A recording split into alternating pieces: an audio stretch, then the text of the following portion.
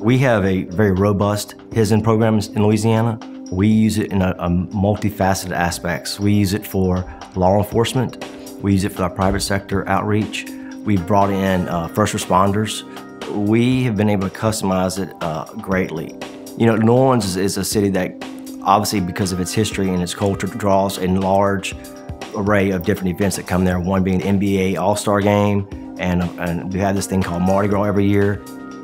In a large event like the Super Bowl, we created a HSIN platform to capture everyone's information as they were inputting it into one spot, so we could then share that with everyone as one spot to get into. The city was doing different kinds of operations. They also were using HSIN, so we were piggybacking on their HSIN platform, what they had been created, and was able to really capture the city's information along with really the state and federal information and put it in one location.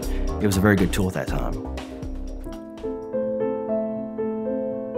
The Gulf oil spill was a very unique situation for us because it was not on land.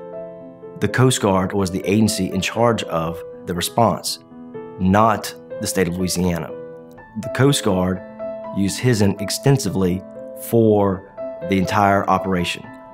Because we in the center used HSIN, we actually became the component that briefed the governor on what was going on with the information we retained through the Coast Guard and compiling that information because we had readily access to the information.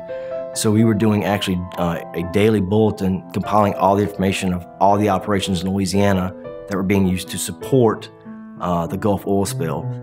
We use HSIN a lot. And the best part is there's no cost.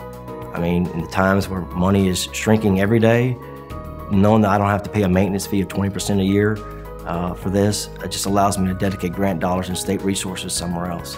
So it's been a tremendous effort for us.